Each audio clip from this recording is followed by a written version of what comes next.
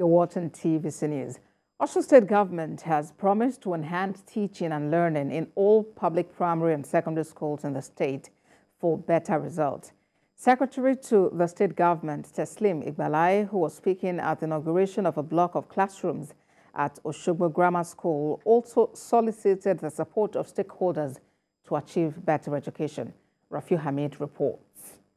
Since the reversal of single uniform policy and return of old names of government schools by the administration of former Governor Adegboye Igawetola, old students' associations had been making contributions to their various schools across Osun State.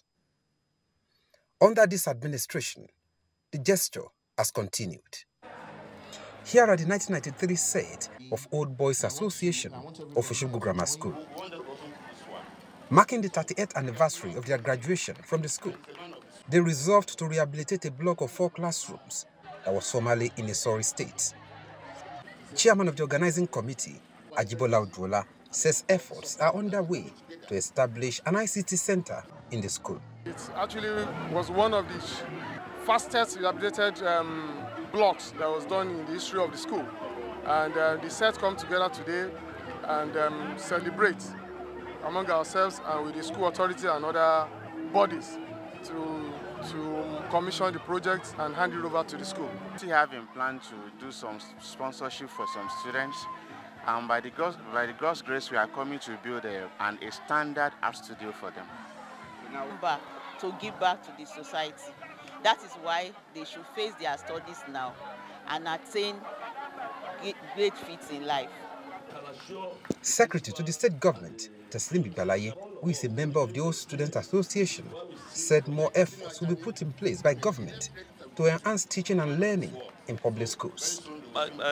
My advice for the children is that they should be of good behavior and they should be a good ambassador to Osogbo Grammar School and Osun State in general.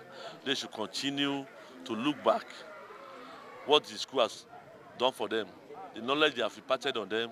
They should continue to look back so that they will be able to give back to the society, give back to the school.